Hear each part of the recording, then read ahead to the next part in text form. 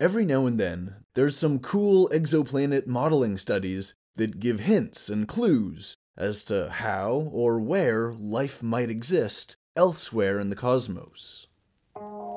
These modeling studies are not exactly hard proof of alien life. That's not their purpose. Rather, these modeling studies help us to simulate certain conditions so that we can make informed estimates. These models can help give insight on planetary dynamics, like climate patterns, tectonic activity, and even the potential existence of life. These studies can refine our understanding of planets and give us ideal places to look in our search for alien life. Recently, a study was published that found that other exoplanets could potentially have biosphere environments more conducive to life than those found here on Earth. The researchers used a piece of software called Rock-E 3D, which was developed by NASA's Goddard Institute for Space Studies, designed specifically to simulate the climates and the ocean habitats of various types of exoplanet. By analyzing the data and identifying certain patterns, they found the particular types of exoplanets that have the best chances of hosting life. The research was led by Dr. Stephanie Olsen, who gave a keynote lecture at the Goldschmidt Geochemistry Congress in Barcelona. Dr. Olsen said, quote, "NASA's search for life in the universe is focused on so-called habitable zone planets, which are worlds that have the potential for liquid water oceans.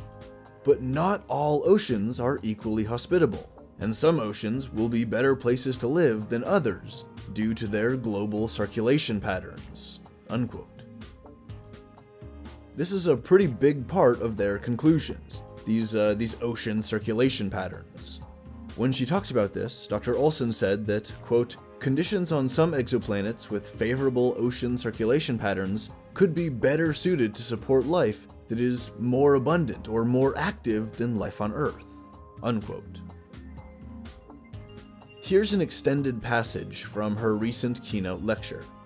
Dr. Olsen said, quote, "Our work has been aimed at identifying the exoplanet oceans which have the greatest capacity to host globally abundant and active life.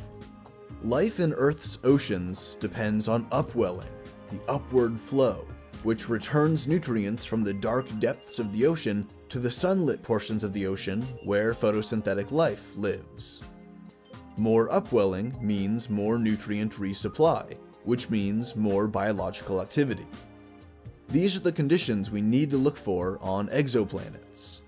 We have used an ocean circulation model to identify which planets will have the most efficient upwelling and thus offer particularly hospitable oceans. We found that higher atmospheric density, slower rotation rates, and the presence of continents all yield higher upwelling rates. A further implication is that Earth might not be optimally habitable, and life elsewhere may enjoy a planet that is even more hospitable than our own.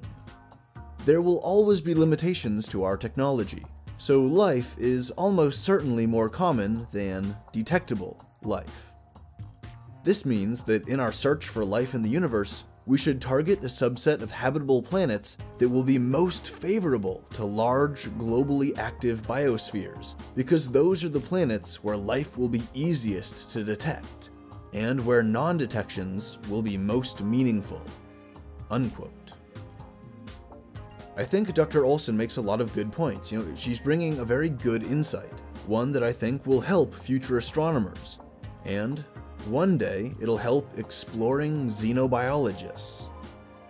I'd also like to point out that in my videos on the potential for life on various planets and moons in our solar system, I mention this ocean circulation and upwelling as being a critical component of any life-bearing ecosystem, like the ice-encrusted oceans of Europa or Enceladus.